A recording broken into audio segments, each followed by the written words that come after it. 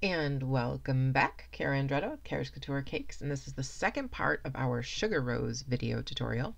Starting off with my tweezers and pulling out all that great little foam that helped shape my petals in the last video. Now we're going to move on to the tools that we're going to need to add a calyx to the bottom of our rose and finish it off. First, you need your cell pad. You also need a good cutting surface, which is right underneath. It's my self-healing mat from Fiskars. I have a link to that in my blog post. I have 3 different sizes of calyx cutters, 5-point calyx, some calyx green gum paste, my small medium ball tool, a acrylic rolling pin, my paintbrush, a little bit of cornstarch in a poof, and my sugar glue. First, I'm going to size my calyx to my rose by putting it over the back in the stem. I want to see approximately where it's going to come up on my flower to pick the right size. Then I'm going to roll out my gum paste nice and thin. I don't want it thick. See that? It's less than 1/16 of an inch thin. And I'm going to cut out my calyx. I do like to pull it away. Gives you cleaner edges. And if you rub your finger along the edge of your cutter, you'll get a real nice clean edge. I'm going to use my ball tool to elongate them a little and to thin the edges and to give them a little bit of shape by pulling in with the ball. Next, I'm going to apply sugar glue all over every little part of this because I want it to sit completely flat against the bottom of my flower. I'm going to loop it up via that little stem, and I'm going to press it down firmly. Now, if you have any areas that are a little bit ugly on the bottom or not sitting perfectly, use this to cover it up. Next, we're going to do the fun stuff. We're getting out our petal dust. These are all Global Sugar Art colors. Yellow petal dust, buttercup petal dust, pink, and carnation petal dust. I did get these all at GSA, but I believe as of the recording of this, they're changing over to Alan Tetrault's line. Totally worth getting, though. I'm going to use my offset spat to pull out just a little bit of each one. Truly, this stuff goes a long way. Don't take out too much. There is a way to save it and to bring it all back, but not always the most fun process to try and get them back in your little petal dust containers. Okay, now I'm going to start off with my round brush. I believe this is a number 6 round brush. It's an acrylic tip. It's one of my favorite to dust with. It's a little long, but it's also very soft. So it's going to be gentle on those petals, but it's going to get into the areas I really want it to get into. So I'm going to start off with my light yellow dust, and I'm just going to use that kind of as my base over the entire flower. Now I'm looking for peach here. So starting off with my lightest is kind of essential because I want to build colors and I want to get some depth of color inside those folds, but I need a good base, a good warm base color first. Let's zip along a little fast here, getting all that light yellow in there. It may be tough to see in this video, but it was a really good base. Now let's move over into our buttercup yellow, which is one of my favorite, warmest, but still gentle yellows. It's not overly indulgent or rich or saturated, but it is very nice and deep. And now I'm going to start pouncing into those areas to really work that down into the center and in between some of those petal folds. This is going to give it depth and dimension, and it's going to kind of represent, I should say reflect, what a real rose looks like. It's always a little bit more intense in color in the center because there isn't as much light passing through those petals. Likewise, where these petals come together and fold out of each other, there's always going to be a little bit more shadow down there, and you really want to accentuate that with a little deeper colored petal dust because you never know what the light's going to be like in the venue where you're going to be dropping off your gorgeous cake. Now I'm pretty sure you can imagine what we're going to do here. We're going to go in and keep working it. Even though I'm fast forwarding this, it's really hard for me to do that in this video because I truly do love watching these flowers take shape. You can see it's starting to turn yellow and we're starting to get some nice definition. I'm going in now with my pink dust, warming it up a little bit more, bringing it a little bit closer to peach, and then adding in some of my carnation dust. I'm going super fast. I wish I could really dust this fast, don't you? Again, I'm focusing on that very center part and getting some real depth in there. But now I'm going to go in and tweak. I want it a little bit warmer. I'm going to bring that pink up just a little bit and make it look more peachy than pinky. And I'm going to use my buttercup for this because it's a warmer yellow and a deeper yellow than the yellow dust that I used in the beginning. Now I use this brush, this angled brush, and I use it to get those very edges, to give them some age.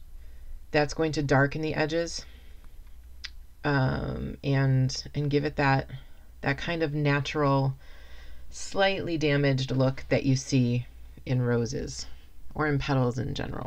I'm going to keep going like that with those petals, but I'm also going to move over to my calyx. My calyx does get a little love too. I'm going to use apple green, moss green, and khaki green to mix them up and to apply to that calyx. And then the magic happens. We're going to steam it. I have this great little kettle. Well, I had it while I was filming this as of this voiceover. She's gone and it makes me sad, but you want to get it from all angles. You want to move it around nicely to make sure you get steam in every area. And yes, it does look a little shiny. However, that is okay because those petals do have a little bit of a reflective quality. You don't want to hold it over your steamer for too long, otherwise you're going to melt your sugar. We all know this though, right?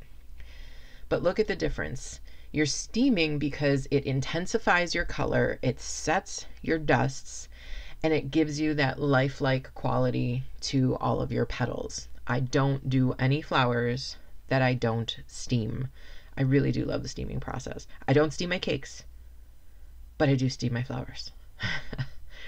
Now you're going to hang your flower upside down until it dries, which can take, you know, a few hours depending on your ambient humidity. But now we're going to attach some leaves that we made, and I suppose I can do a little lesson on leaves too, but we're going to attach them to our flower stem or our wire. You're going to start by pinching your floral wire after you pull it, and you pull it to activate that glue, but we're going to pinch it around there, and then we're going to slowly turn it, but keep our tape at an angle so that it comes down the stem. Once you get a little bit started, go ahead and push that up towards the base. You don't want to do it right next to the flower initially, otherwise your hands might hit a petal, or you just want to stay away from your finished flower because it's gorgeous. So I'm going to start that, and once you really have a knack for this, you can just kind of spin and go down pretty quickly. I'm doing this actually really slow to show you guys. I'm actually much faster at this. This is one of my favorite parts of finishing a flower. Is that ridiculous? I think it's ridiculous. I can be ridiculous sometimes, you know. Just be careful when you're doing this that you're not holding your flower too close to your table, or as you're spinning you might knock a petal into your table. Stretching again to activate the glue to get right towards the end of that petal. Oh, that's not a petal, Kara. The end of that wire. Then as I bring it to the end, I'm going to start pinching it to cover the very end of the wire, but to also remove the tape cleanly. Or not so cleanly. Of course, because I'm doing it for a tutorial. It's going to do the opposite of what I say. But we're going to be going down the stem again anyways, so it's mostly covered. Now we're going to add our leaves, and I already have the leaves, each individual, attached to a main stem. And the way I did that is exactly what I'm going to be showing you to attach that grouping to the main flower stem. So I will have brought those together in the same way that I'm going to show you now.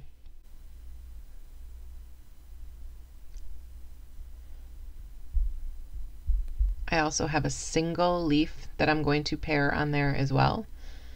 Before I decide exactly where I want to put them or what height I want to put them at, I'm going to kind of just match them up next to my flower.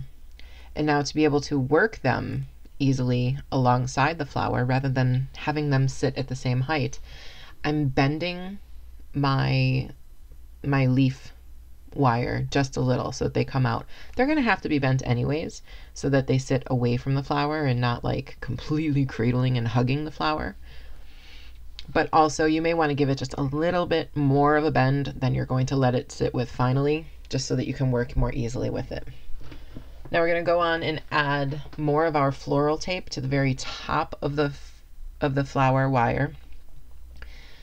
And then we're going to bring it down just enough that it can start to, I like that placement. I think that's a good height. And so I'm going to start to secure these together simply by wrapping them together at the same time, exactly where I want it placed. You want to make sure your tape is right at the very top of the bend for your leaves. That way it looks more natural. Now, do you have to go to this extent with the calyx and the leaves and it wrapped perfectly and bent perfectly for every rose? No. Some roses are going to be in clusters and you're not even really going to need leaves, and you may not even need a calyx depending on how you're presenting them. I do a calyx no matter what, because you never know what angle someone's going to try and get in and look at your flowers and your cake at, and that calyx just gives it that last little bit of realism. And it's those details that really make your design that much more successful. That may be that moment where someone goes, wow, instead of just going, oh, that's pretty. Can you imagine just getting an, oh, that's pretty, and then, oh, wow, they really went the extra mile. It doesn't take that much more time. So now we have those secured together. I've pulled off the tape. Now I'm going to readjust the leaves to where they look nice with our flower. I think that's kind of gorgeous. And they're all finished.